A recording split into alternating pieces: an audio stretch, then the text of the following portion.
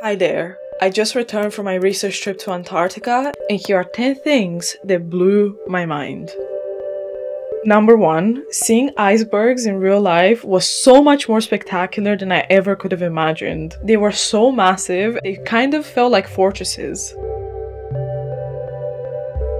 And the same goes for glaciers.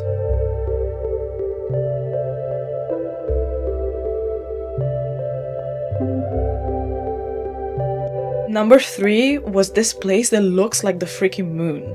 I probably stared at this view for an hour before stepping onto the continent, but once I got up close, I realized how much it reminded me of Scotland actually. And this brings me to number 4, which is learning that so many places in Antarctica are actually named after Scotland.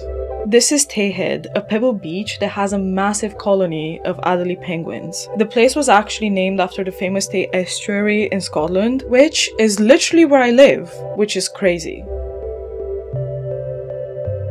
You knew this was coming. I have to give a shout out to Antarctic penguins because although they're one of the most resilient animals on the planet, they're so silly. They're covered in poo, which is red. It scared me too at first because I thought it was blood, but it's just poo, and they stink and they'll make your clothes stink, but they're so damn cute that it doesn't matter.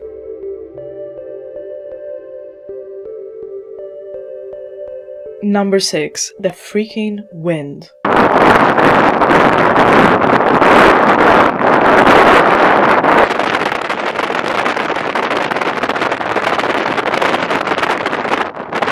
Number 7, the greenery really surprised me. I didn't expect Antarctica to be covered in things like moss or snow algae.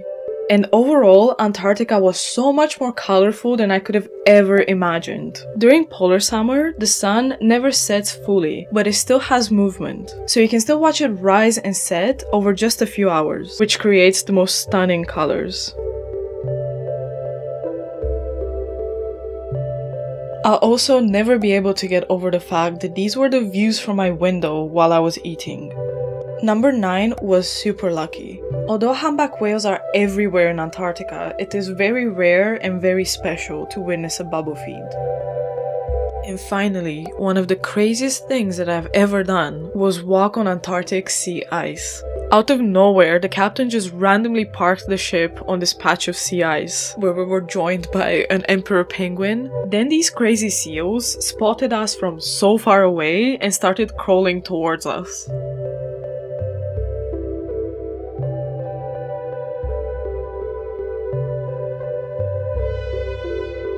They got so up close that we had to back off, and all of this just to flaunt their perfect relationship with us.